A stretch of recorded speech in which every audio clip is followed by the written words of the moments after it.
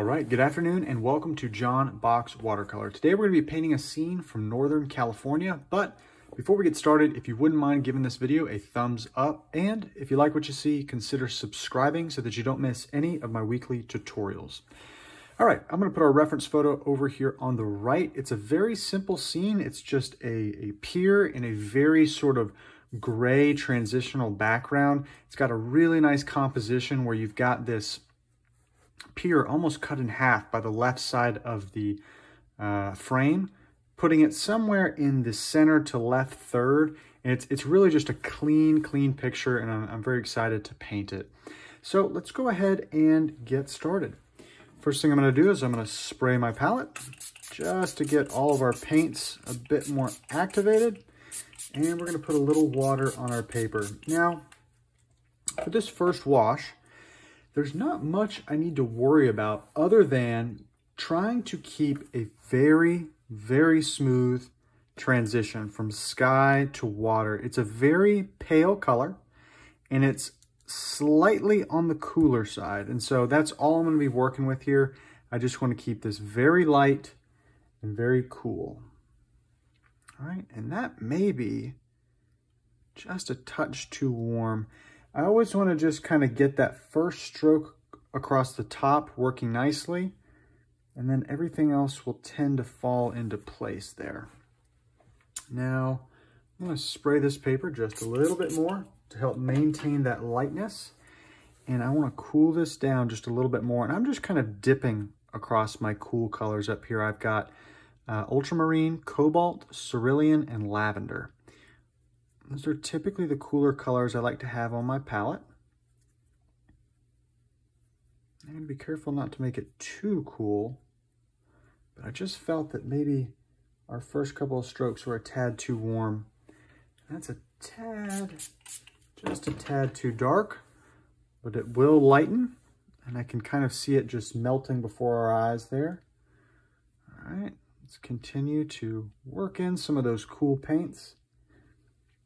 This is going to be a fairly simple painting, and so it's going to be up to us to incorporate some different techniques to try and make this as interesting as we can make it. Now you'll notice I'm getting darker as I move my way down. That's to sort of get that atmospheric effect that we're always looking for. And I'm just kind of dipping down here to pick up some of these old warm washes just to help neutralize that wash just a bit. Okay. That's looking very nice. And as we sort of cross this halfway mark, I'm going to want to really start to cool this off just a little bit more and start to darken it a little bit, just to get that effect of water. Now, in our reference photo, it's really a very seamless transition. You can hardly tell that there's water there. The only key that indicates that is going to be the reflection of this pier, but I want ours to have just a bit more dark and cool to the lower half of this painting. Not much, but just enough to help indicate.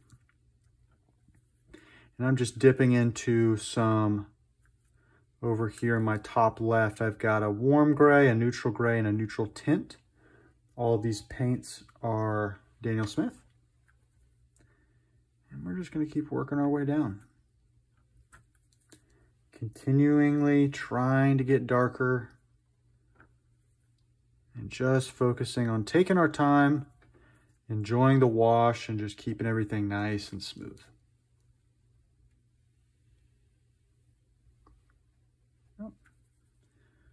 Right, like that. All right, gonna really start to try to darken things up here so we get towards that bottom. It'll also help give the illusion of kind of this horizon glow, and it'll bring the bottom of the painting closer to our vantage point.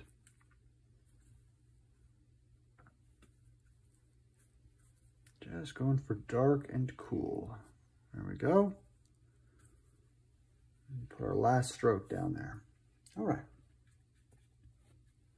Now, a couple of things I want to do before we just go off and let this dry. I'm going to dab out these two figures here just to keep their bodies a touch lighter, because I'm going to have them sort of negatively painted around when we get into this dark pier building. I want them to kind of stand out.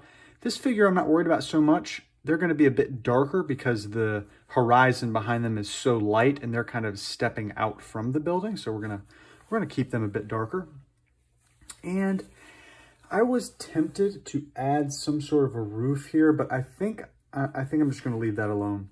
Now, for our water, I do want to add just a couple of strokes in here to give the impression of ripples and variation in the water. Now, I've got pretty thick paint. You'll notice, you can tell as I drag my brush through here, there's hardly any water. And you need this to be a very sort of dry wash when you do this, because we're going to just drag some strokes through our paper. Our paper's already very wet. If your wash is too wet, it's just going to bleed and you're going to lose control of it. So this feels pretty dry, and all I'm going to do here is I'm just going to drag just a couple of lines right through there. And again, these will be larger down towards the bottom. And then as we get away from our viewpoint here, they're going to get thinner and more spread out. Oops, that one didn't quite stay. You want to try to keep these as horizontal as possible. Okay, now I'm not going to touch this. I'm going to let this dry, and we're going to come back and start our second wash.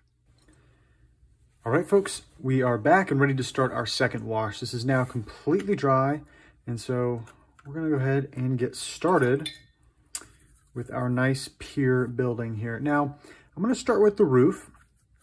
And the roof in that reference photo was a fairly cool color. Well, it was interesting. It had kind of a warm top, but then a cool sort of turquoise paint liner.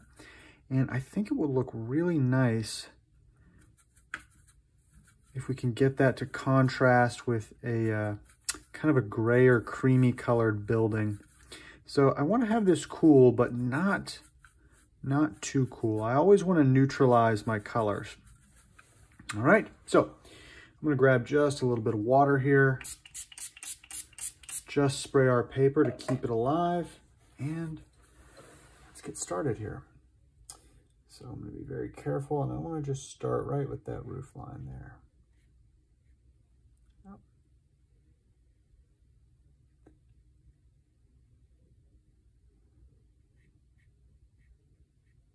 Right like that. And I'm going to go ahead, I'm going to get a little bit more, kind of some turquoise on there. Oh, that's lavender, excuse me. I'm going to do that roof line there. There was kind of a third roof line here, but I think I'm going to ignore that and just treat it as kind of a front building and a back building here. All right, so I'm going to get some Chinese white here, and I want to try to mix up a fairly kind of creamy color and let that roof just kind of bleed into it.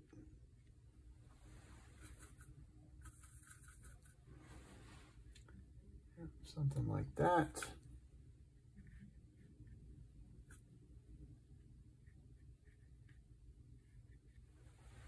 But I'll tell you what, I think I want it to be a bit lighter than that. And so what I'm going to do is I'm going to grab just some of that pure Chinese white and just pull it right on our building there. I'm going to pull it down. And I'm going to paint around. We've got some windows here. A door. And you'll see that that white gives us this very nice kind of translucent color. All right. Do something like that. Now the building behind, I want to darken that up a good bit, just to help give us some contrast. I'm I'm going to leave a little bit of light there on that roof, just to separate them. Do something like that. I gotta be careful here.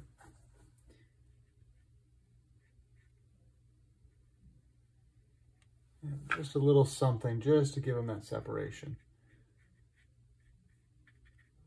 And I'm going to leave some flecks of light in there as well. Now I definitely want to darken up underneath this roof line here. This roof has gone, it's gone too light on me. Especially right on the eave there. Yeah. All right. I'm going to just pull a line underneath there.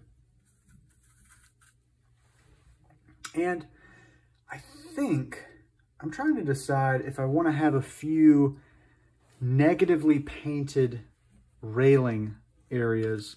And I think if I don't do that, there'll be too much dark on this building here. So what I'm going to do is I'm going to try to create some lighter just railings here by creating these dark squares. And so we should get a few vertical lines going down and a horizontal line across the top. Let's see if it'll work out.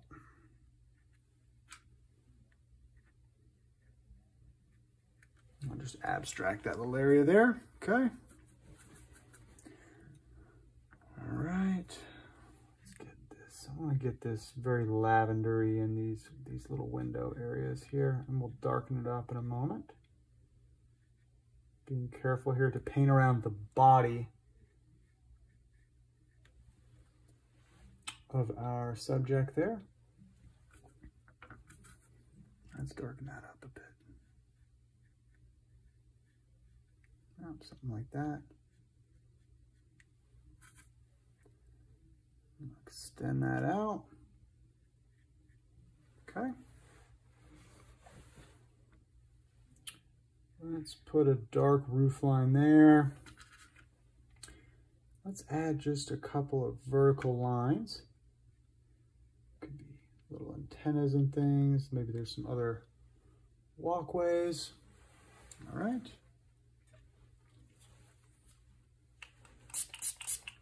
And we're moving along here. I'm not entirely happy with the color of that building, but for now, I'm going to leave it. Just keep working here.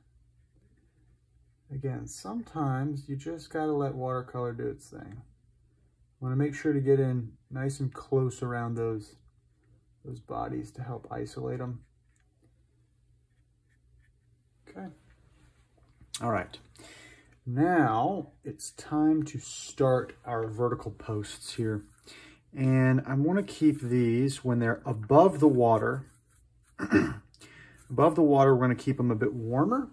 And then as they get and the reflections are created, we will get much cooler. Now the secret here is you've got to be willing to move that brush quickly. I recommend holding it towards the end so that you can really try to get a nice vertical flick downwards. The slower you are, the less straight they're going to be. There's a couple that are kind of crisscrossing. Just right like that. We've got one more on that end area. Okay. And I kind of like how they start to disappear there with that little dry brush at the end. I'm going to pull them down just a bit lower. Got to be very careful though.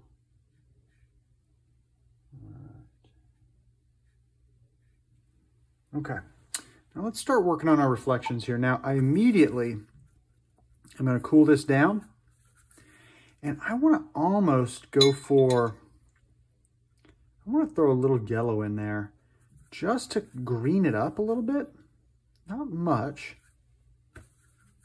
I think something like that. a very sort of dark blue-green color, I think will look very nice. So, squinting here, and we're gonna have our posts start about there, and that's a bit too watery. Pull it over here. Now, I've got to be really careful. Remember, with these reflections, they're going to start off strong, and then you're going to get breaks in the reflection. I'll show you what I mean by that.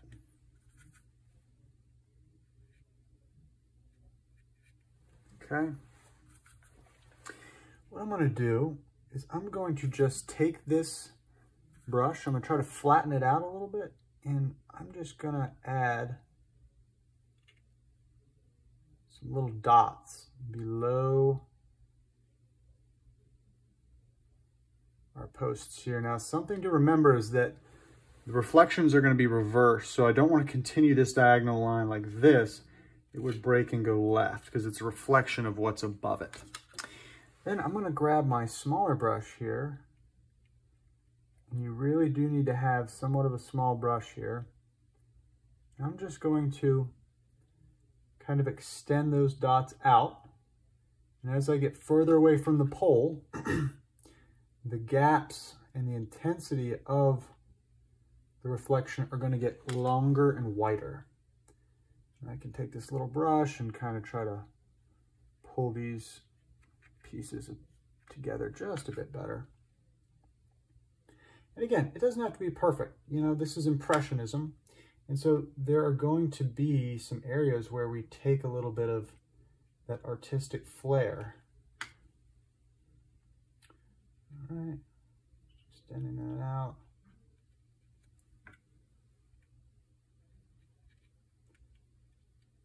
Now, I'm going to really pull this down here because I'm going to also have to add the very bottom of where we would start to see the reflection of that building up there. Okay, and I'm going to do that by grabbing that same color there, and you just have to kind of go for it here. I'm going to pull it out. I want it to be very dark right at the base of the paper, and then I'm going to just let the brush just kind of float there.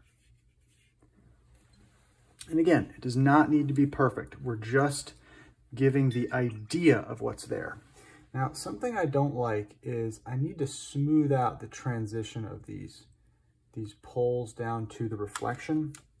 They get kind of thick and then thin in some places, and I want to try to fix that. So if you remember, we had a little bit warmer of a mixture.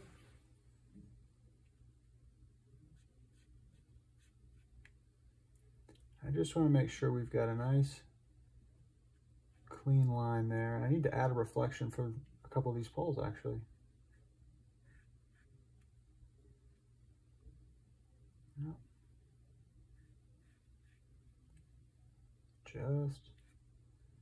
Just cleaning up a few lines.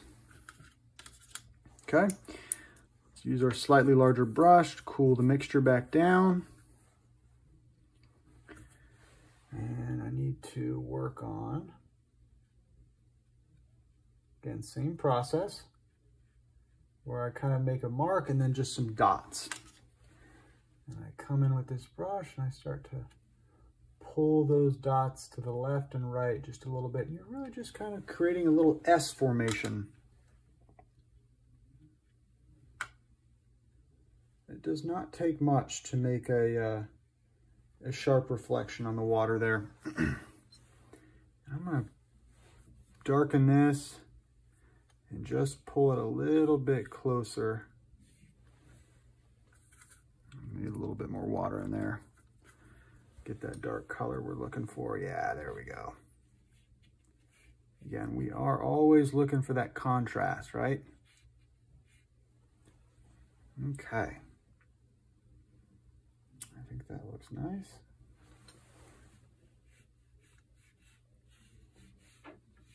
I can even just put a couple of lines down here at the bottom that could just be water reflections in general. All right, let's start working on our figures a bit in here. And you know what? while this is still wet, I want to put just a couple of lines in there. I may come back and dry brush a few things in, but I think for now it's fine. All right, let's work on our figures. I had mentioned earlier that the figure over here on the right side was going to be a bit darker, and so I think I'm going to use the same kind of mixture we've got going. You don't always want to mix up completely new mixtures when you're painting and introduce all these new colors. You want to try to keep things harmonious with one another. If you have colors on one side, you want to be able to reflect and bring those colors back into another side. I'm going to introduce a little burnt sienna. I'm just dipping it in a previous mix. Cool it off a little bit. Okay. Now for these figures, you know what I might do? It might be kind of fun. I might give this gentleman a fishing pole.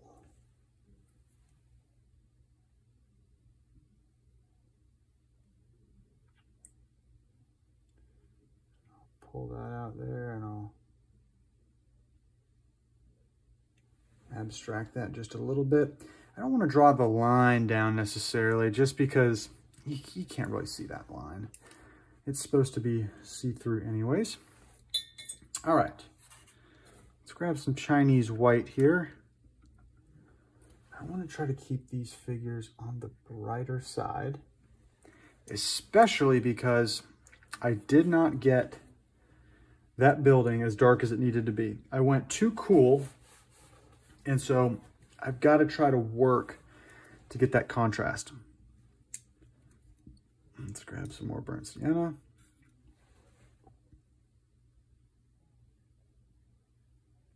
And it's not the end of the world, because I will come back with some gouache and things, and we'll do what we can.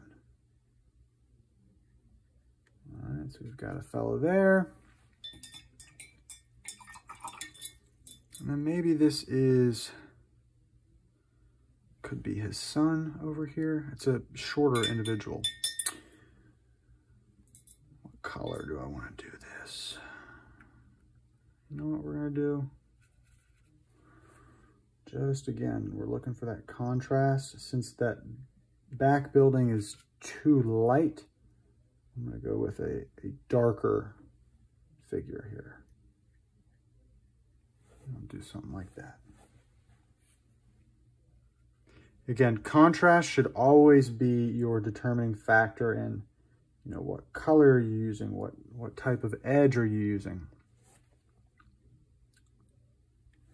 We're always looking for contrast. That figure got messed up just a little bit, but you know what? It is no problem. Once we bring in our gouache, you're not going to be able to tell at all. Let's give, I'm going to grab a little red. Just a little bit of fun here. Let's give this individual some type of a cap. That looks nice. Okay.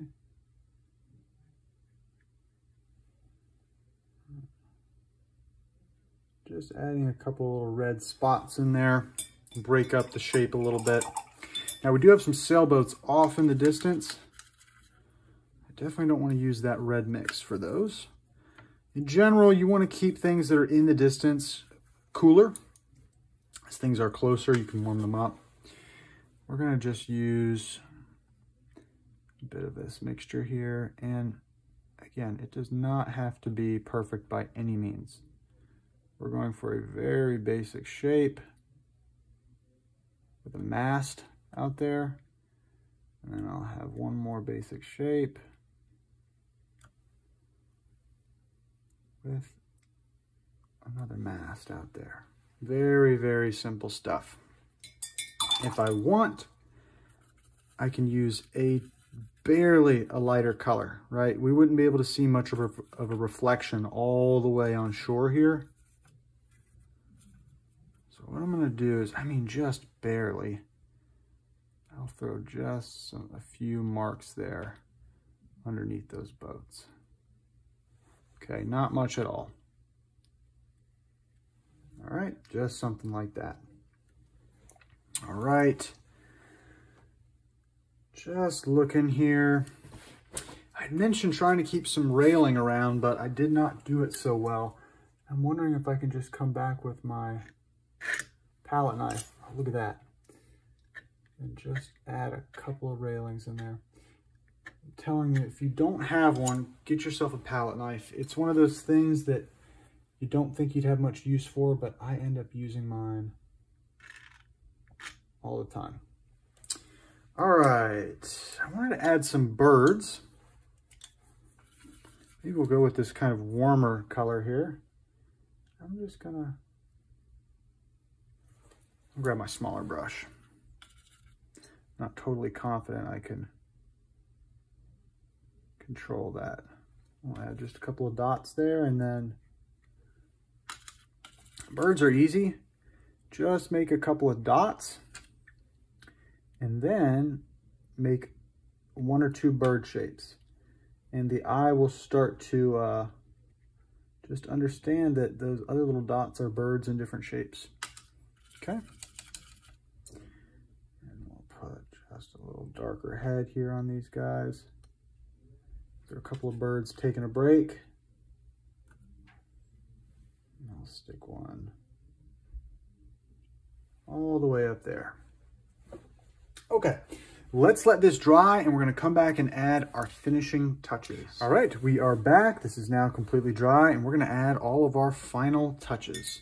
So first thing I'm going to do before I go for the gouache is I'm just going to add some pure paint in a few places. This is just regular old watercolor paint, but I'm going to pull it straight out of its pails here. I'm going to try to not mix it with any water, just enough to get it activated. I wanted to put, I mentioned in the beginning that this building had a really nice roof line on it. So I'm going to take some lavender and just pull a bit of that on there. Break it up a little bit, and I'll put a little bit on those roof lines there. Okay.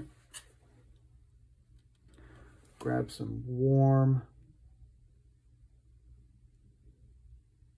gray there. I want to just smear that down with my finger just to darken it up in a few places. And I'll put one more window right above that one.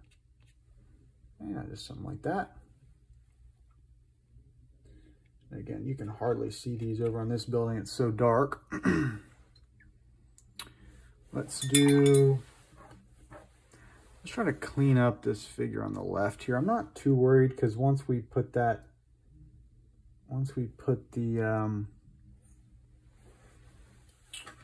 our gouache on there, it's going to highlight perfectly and we won't have any problems. All right, let's go in. Let's add the gouache. This is always the most fun part.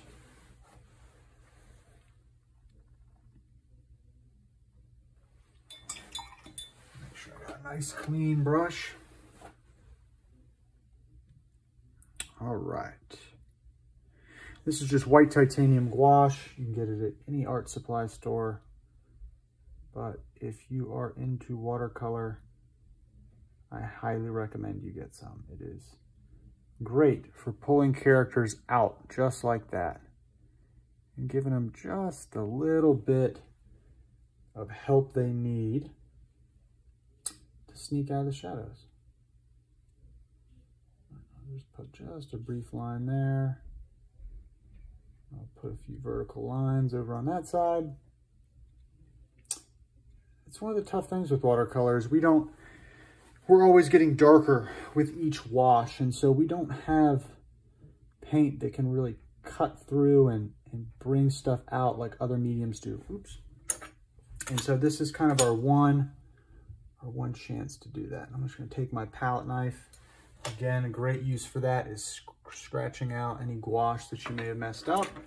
That looks great. I'll put just a little bit of a roof line on there. A little sparkle. just something there. Okay. And if I can, I always like to throw a white bird or two out there, but these are so, the sky is so light, the white won't even show up. So I'll just sprinkle it on a few of these birds. Do something like that. Perfect. Okay, let's sign it, and then let's take a look and see, what do we do well? What do we not do so well? I can tell you off the bat, I'm pretty pleased with the painting. I think I had higher hopes than what I ended up with here. I really liked the reference photo. The composition was very interesting. I liked the little figures we added, the boats and such. I do think though that I messed up a little bit on the tone of this building. It got really, really cool. I think I should have had this building be either much warmer, or I could have left it this color and gone with a warm colored roof to get some sort of contrast and bleeding in there. We just didn't get that. I'm gonna put a little red on his cap here. And so, there we go. And so, a little bit disappointed in that. I also think our reflection here, I got these tones, they're way too similar in color. I wanted the tones to be the same, the level of darkness, to really get that contrasting reflection, but I needed to have this way cooler down here. This needed to be much, much more of a blue color to get that clean break in object, object, object, reflection, reflection, reflection. There is a little bit of a difference because we went with that warmer color for our beams here, or stilts, whatever you want to call them. But this should have been much more blue, but that's okay. I think our boats look nice. Our figures are interesting. The birds are a nice touch. Overall, not too displeased with it. Could have done better, but that is what painting is all about. So if you stayed with me all the way to the end, I really appreciate it, and I hope you learned something. Again, if you haven't subscribed, consider it. I'm going to have 3 to 4 new tutorials each week. And above all else, remember to keep on painting. Thanks.